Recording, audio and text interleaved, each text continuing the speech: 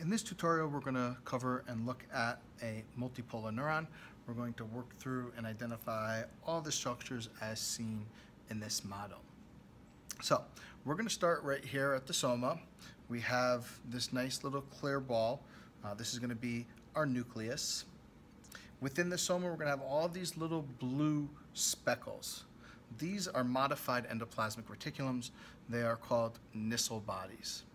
You can see the neural fibrils extending into the dendrites. So again, our neural fibrils extending into the dendrites. We have a super important zone right here. This is known as our axon hillock. It is also our trigger zone. This is where we would start and initiate our all or none principle of our action potential.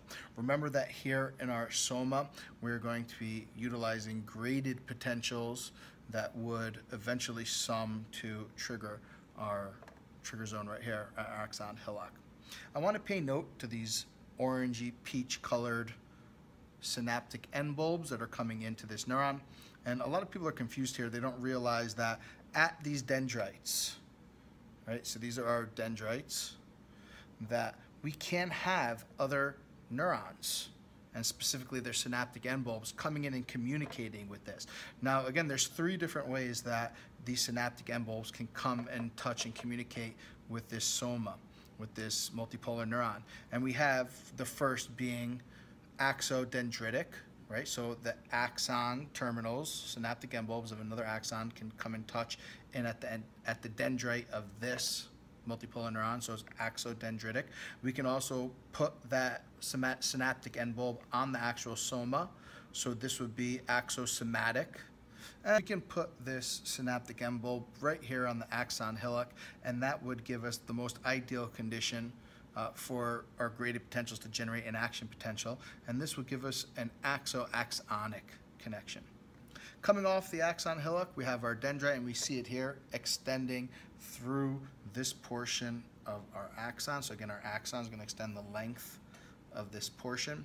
We have this gray connective tissue. Remember, the connective tissue that lines and encircles an entire axon, an entire multipolar neuron, is called the Endo Narium. Each little bean that we see here is going to be our Swan Cell. This is our nucleus of our Swan Cell. We know that the Swan Cell is insulating the axon, allowing for or protecting the integrity of this electrical signal, this action potential, as it propagates down the length of the axon. It is made of fat. This would be the interior aspect, will be our myelin sheath. You can see some mitochondria here lying within and around the axon. This is going to be important for our leak channels, our ATPase-gated channels.